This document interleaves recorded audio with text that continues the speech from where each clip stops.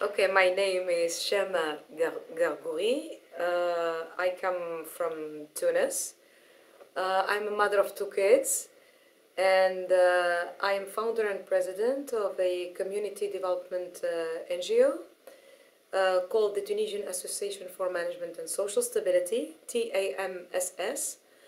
It was founded in 2006, and we've been providing technical training, capacity building training, literacy training, and micro-lending for especially women and youth.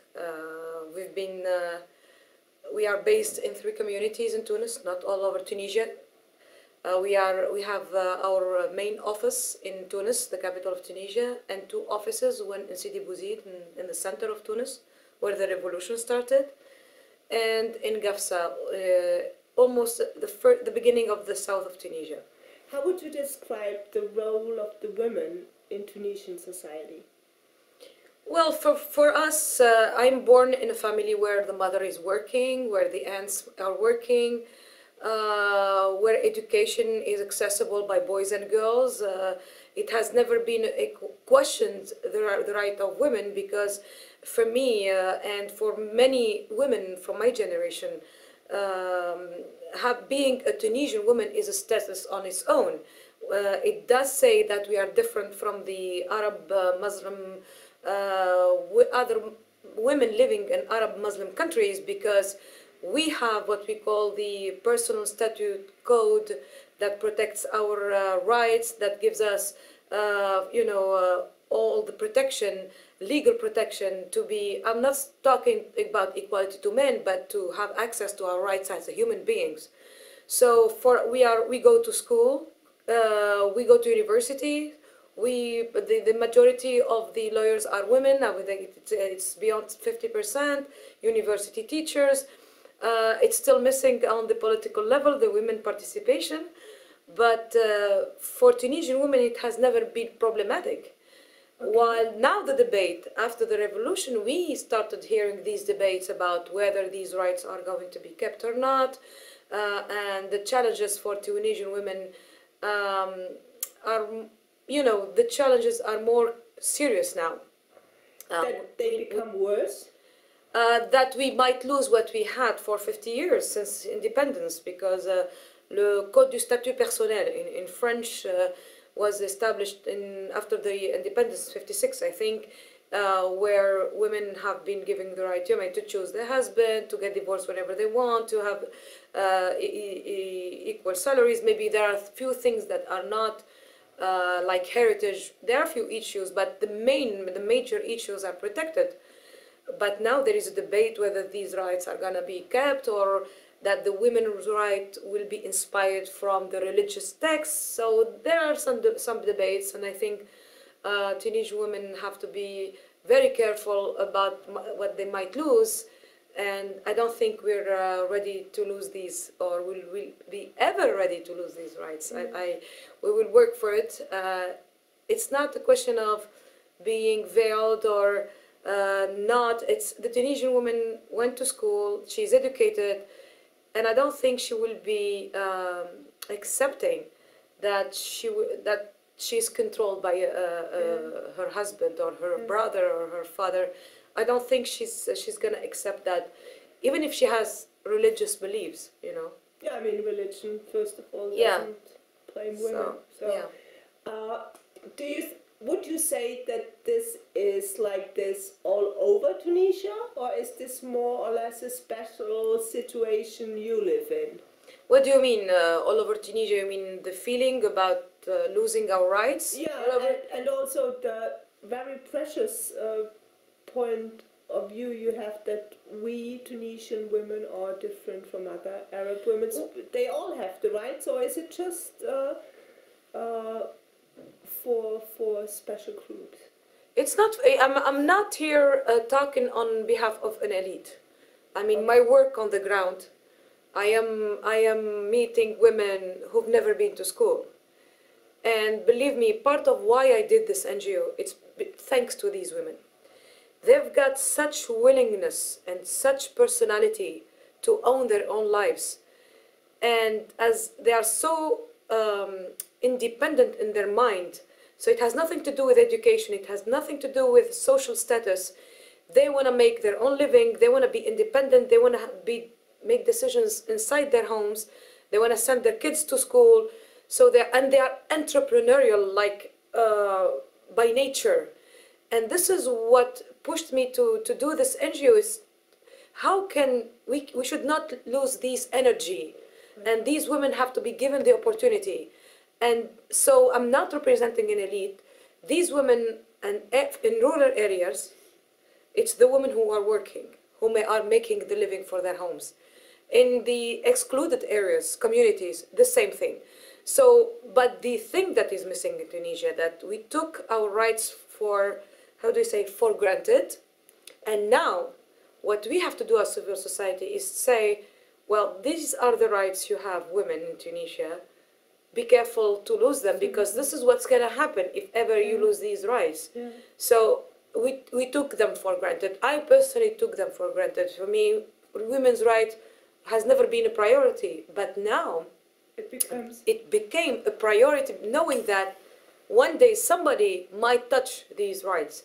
Okay. So, and the awareness program is not just for an elite, it's for everybody, from the rural woman till the intellectual. I didn't know the privilege I had as a Tunisian woman, and I had to go back to the personal status to read about these rights that I might lose. Because yes, I mean, we feel like we are Tunisian women, we have the rights, but what are the rights, and why are they being debated? Are these rights contradictory to the religion? Then if yes, then we are really in trouble. So we might lose them.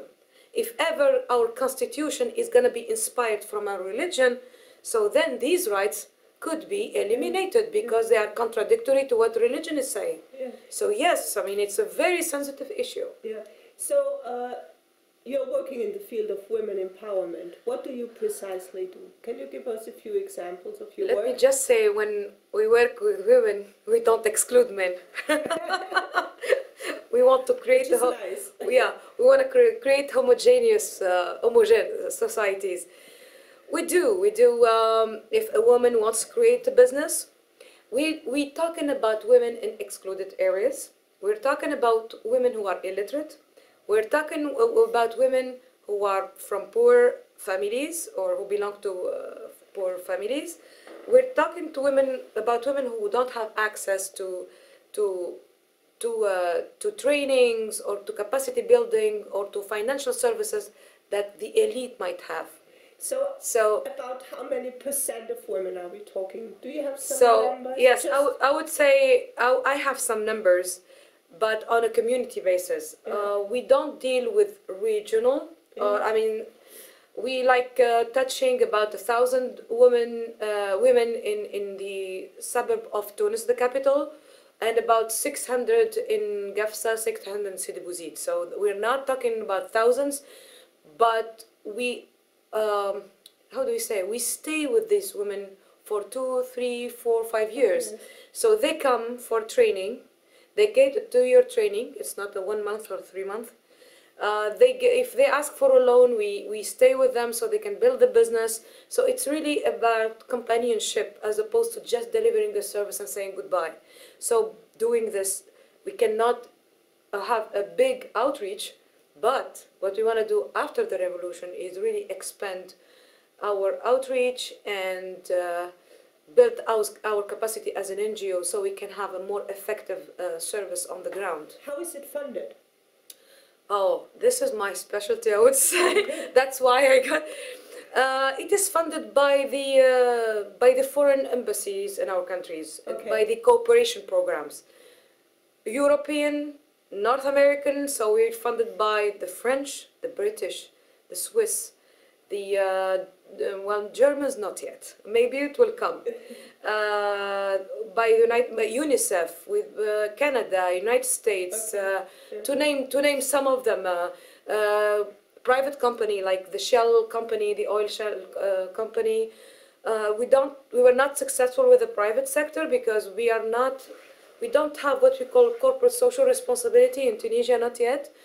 We are also funded by foundations like the French Foundation, the Dutch Foundation called the Kwevo. Okay. So it's multinational funding. You don't put your eggs in one bag. And it is interesting because there are different approaches even through the funding organizations. And it's a learning experience for us. So we thank everybody who believed in us before the revolution, because those who went, who sponsored us or who funded us before the revolution, it was challenging for everyone, including me, because it was considered as having access to foreign funding, which was very sensitive.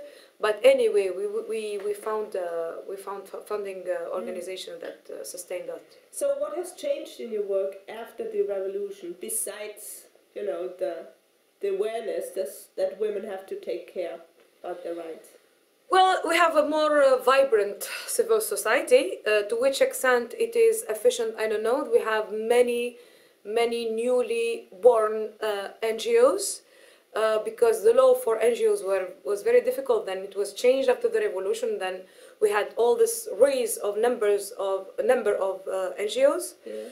The goodwill. How do you say, the citizenship of the Tunisian. There is a birth of a new responsibility toward by the Tunisians toward their society.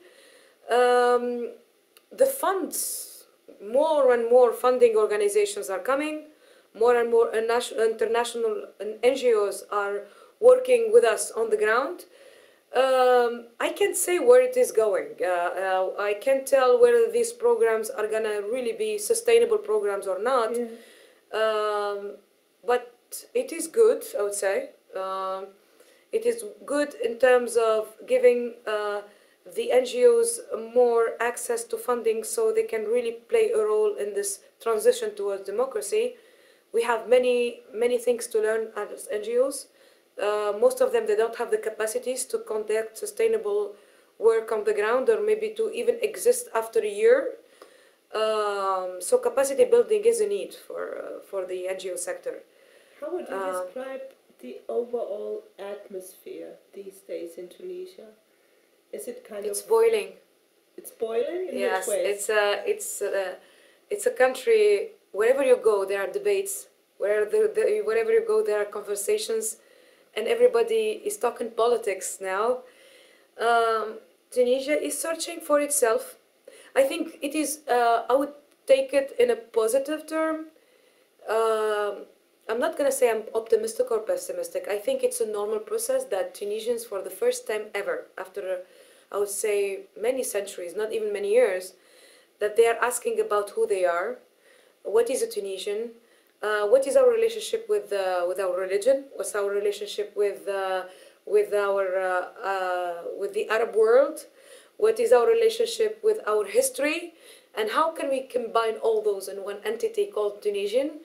The challenge also is to write a constitution that will reflect all this, because we are rich in history, we are Arabs by heritage, we are Muslim religion, but we are many things at the same time. How can we find this balance? This is the biggest challenge, and it's amazing. I am so lucky to live this and to be able, I hope, to stay alive and tell the story to my grandchildren, because it's gonna take time. It's gonna take time, but our role here is to really move this debate to a consortium. Tunisians have to come to an agreement. We are still disagreeing about many things. There is a disagreement, which is fine. People are suspicious about, oh, you have the Salafists, the religious, feeling that is grow. Of course, they have been frustrated for many years. They want to express themselves. They are part of our society. They are there. We should not let them go to violence, but we should talk to them, because they are Tunisians like me. Anyway, so we need to be more open. There is no one Tunisian. We are discovering ourselves as mosaics, and we need to make a nice picture of this mosaic. I would say it's a work of an artist. So all Tunisians have to be artists now. Really. That's a great ending. Thanks a lot. Thank you. That was beautiful. Thank you.